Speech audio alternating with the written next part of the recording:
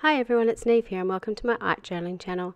Today I'm going to be doing guest tutor project for StencilGirl projects and making a gel print collage. So I'm starting off with my large gel print plate. And I'm just making a whole heap of paper, so I was having lots of fun doing this.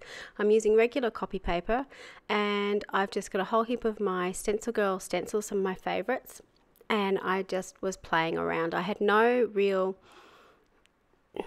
agenda with this except I had my gel print and I was just having fun and playing around. So I'm just putting down some heavy body paints. The paints I'm using are from Dina Wakley. Rolling them out, mixing the colours and printing off some pages. So you'll see me print some original pages and then print over the top of them. So you're getting prints and ghost prints and mucky prints and all sorts of different things going on each page. I really like to layer up my prints and have a lot of things going on them. I will have some pages that I really love and I'll have some pages I really hate. Those pages that I really don't like very much are the ones that I tend to go back and put things over the top of again. So, and you get some really happy accidents as you do it. So this is, I think it's Carolyn Doobie stencil. And it's a really simple stencil, like the geometric shape of it, but I really love it. I think because it's got so much positive and negative space on it that it just really lends itself to some really cool patterns. Because it is so geometric too and has those positive and negative shapes, it's a great way to control pages that you don't really like very much because it is very blocky. So you can see as I go through, any paint I've got left over on my brayer, I brush off onto a page. I then go back and print over those pages afterwards. Now with this stencil and with a few of the other stencils, I've actually put it down upside down, and the reason for that is I want to be able to read the stencil when I've finished with it. So any stencils that have got words on them, you need to put them on the stencil upside down and the wrong way facing you, so when it prints it will be the right way. On this print I was experimenting with playing with metallic paints, which I don't use very often on my gel plate, and I really loved the effect of it. It just gave a beautiful glimmer over the page. So I would highly suggest if you've got any metallic paints in your stash, just chuck them in and see what you come up with. So again, this is another beautiful Carolyn Doobie stencil, and I've put it on the plate upside down, so when I print the piece of paper you can still read the pages. You'll notice I'm not cleaning off my gel plate in between because I really love the mottled colours and the way it picks up the different colours as it goes along. It's one of my favourite things about gel printing. So I'm not a very clean crafter as it goes along anyway. You notice I'm not cleaning my stencils, but I do this just to get off any extra paint. And again, you can see you can get some really cool prints from it. So I'm going in and doing my final few prints. I really like using quite dark colours as well as an overprint over the top of things. It helps to frame your page and your print. You can obviously see this is a stencil that I love using, and it's just so versatile on the gel prints. So again, going in, one of the things that I do like to do with my prints is to make sure that I burnish the back really well. So that just means rubbing down. You can just use the back of your hand to do that. Make sure that every part of the paper is actually touching your gel plate, or you could use your brayer as you saw me do before, just to make sure that everything is nice and firmly attached to where it's supposed to be on the page. You can see some wrinkles there, so by using the brayer it sort of just makes sure that everything gets printed in the end. This going in with the metallic again you can see that beautiful effect. So I would suggest when you're doing gel prints, my biggest suggestion is to be organized, to have a big stack of paper like I've got there, because you'll want to keep going. Once you get into it, you just want to keep going. To have your paints close by too. You don't have to have a huge range of different colour paints, but you know, one or two different colours is good to get contrast.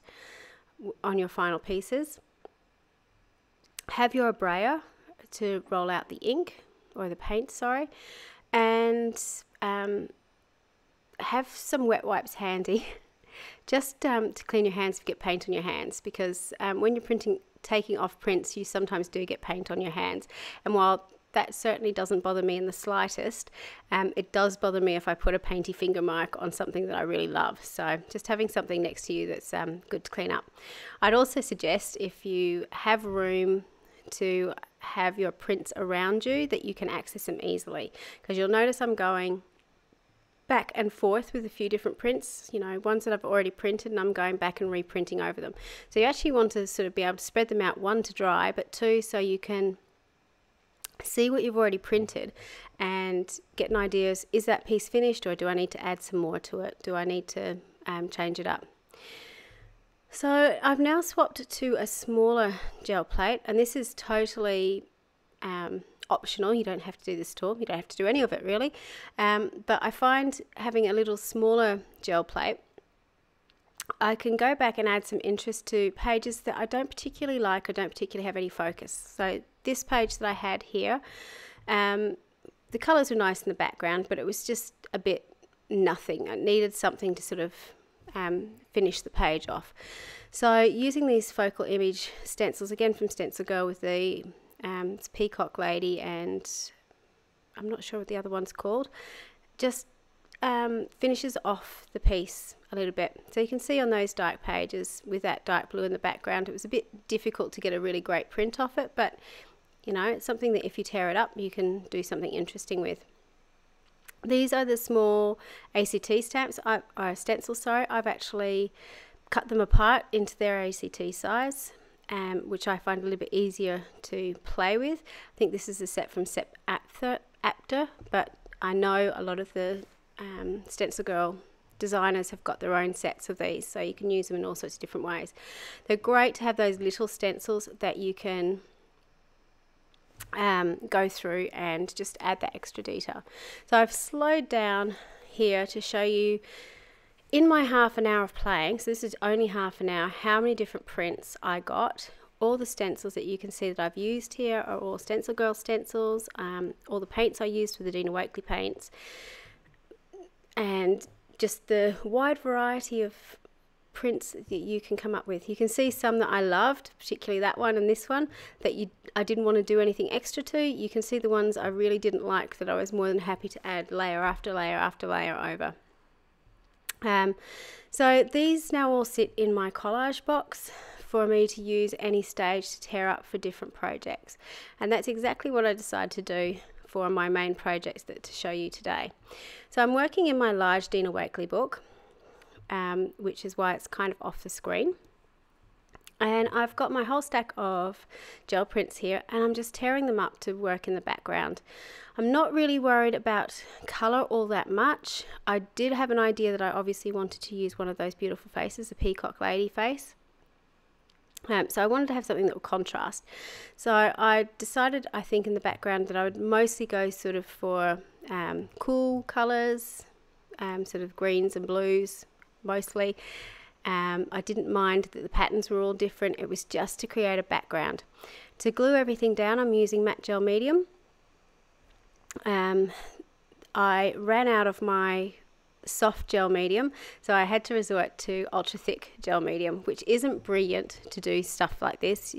Soft gel medium is much better, but it did work. The other thing is, for this, because I printed on copy paper, it is a little bit easier to wrinkle, and it also, you need a bit more glue to actually glue it down nice and flat. So you notice I'm putting glue, well, I put glue underneath my collage pieces and glue over the top, but I'm actually having to put a little bit more glue underneath than I usually would when I was doing something like this. So just play around with what you're doing, but make sure you're spreading it out evenly, and make sure you're covering over the top too, because that helps seal all the pages together. It makes sure everything's sticking nicely to each other, and it's going to be unified at the end by doing that. So if everything's sort of sitting together, it works well. Because I'm very impatient, I use my heat tool to dry things off as I go along. Again, probably leaving it to dry naturally would be much better, but I have no patience. So when I'm on a roll like this, I like to get things done. So now I'm going in with that face stencil that I'm going to use as the head for my body of my doll. And I really loved this stencil. Again, I think it's a step after stencil called Unfinished. And I wanted to make sure that the word unfinished was still in the body. So that's why I'm sort of playing around with the dimensions of it just to make sure. I'm just cutting out a really simple body shape. I'm not worrying about arms or legs. It's just a simple arch shape that I can have for my body. And you can go back and trim it up as much as you like until it fits where you need it to. So I've got it pretty much how I want, and I can see some gaps in the background, so I'm just going to go back and just patch up those little gaps so everything in the background is covered up. And I've got that little bit of blue peeking through, which made me happy, because if you've ever seen any of my work before, I have a running battle with white space. So doing a page like this where I've got every single thing covered up makes me incredibly happy. Now I could have used my gel medium to glue this down as well, but I was getting really frustrated because I had the wrong gel medium, so I actually turned to the Tim Holtz collage medium to glue it down, which worked really well. But if you've already got gel medium out, just use that. It works just as well. So I'm going back in now and adding some detail to my dress, sort of a little collar on it. And again, I'm using some of my other gel prints that I had to draw that out. You can see on my other page too, I really love that geometric stencil because I've been using it on everything. I'm just going around the outside of my figure now with the Stabilo oil pencil. And that's going to help to push this figure out from the background. So the Stabilo oil pencil is a water-soluble pencil. When you activate it, you get this beautiful inky line come from it. And just by doing that, it gives you this instant shadow around your figure, and it just pops it out from the background. Because one of the things with doing something like this, because the background is so busy, you need to do something to draw your eye to the figure at the front. And once I'm finished again, I'm just going in to heat set it. Now, because I'm fairly intuitive with how I work, please excuse my head, I sort of got to this page and thought, oh, I'm finished, and then I thought, oh no, I want to do a little bit more to it. And to be honest, you probably should leave the Stabilo oil pencil to the end, because if you're going to add any extra wet mediums to this, it's still going to react and bleed and so on. So I would suggest do that as your final step at the end. One of the things I always do to any figure I add to my collage pages is I put in the whites of the eyes. The reason for that is it just instantly draws your eye to it and helps us read it as a human face or as a face. So just by simply doing that, it suddenly brings the face alive, and particularly with stenciled images, it really helps make them become more lifelike. To highlight the unfinished, I'm just going around with my food eyeball pen and putting a drop shadow on the edge of each of the letters. I've also used the Stabilo woody pencils, which are a thicker, they're the same as the Stabilo oil pencil, but I think they're designed for children. So they work in the same way. They're water soluble, but they're great for mark making and adding chunky lines to your page. One of the things I love to do to any figure I add on my page, particularly sort of abstract figures like this, is to add a height. I don't know why I've got into the habit of doing that, but it's just something I see consistently on my pages. And so again, I just went back to my collage pile, found a contrasting colour, cut that out into a simple height. I love text on my artwork, and which is one of the reasons why I love the StencilGirl stencils I've chosen today. But I wanted to add some extra words on it, so I had some collage paper sat next to me, and I cut out the word C, but it just didn't look right. It didn't fit in with the rest of the page. So while I was sort of figuring out what I wanted to do, I darkened up the edges of the page, just to give it a little bit of a border. And I decided that I was going to go in around my figure and just really lightly with white paint add in some of these words. So again, just got some of those beautiful positive words sort of floating out from around the figure, and this helps again to sort of push her out from the background, to sort of not dull down but push the background further into the background. And it also gives a bit of a unifying feel to the page. So after I'd done that is probably when I should have done my Stabilo All Pencil. You can see it doesn't really make a difference in the long run. You can still see that sort of shadow line behind it, but it will make it easier in the end. This is another Karen Doobie stencil which has got some fabulous phrases and words, and one of my favourite ways to use it is to actually use it as separate quotes on the page. And to do that more easily, I use some washi tape to actually mask off any words that I don't want to stencil over.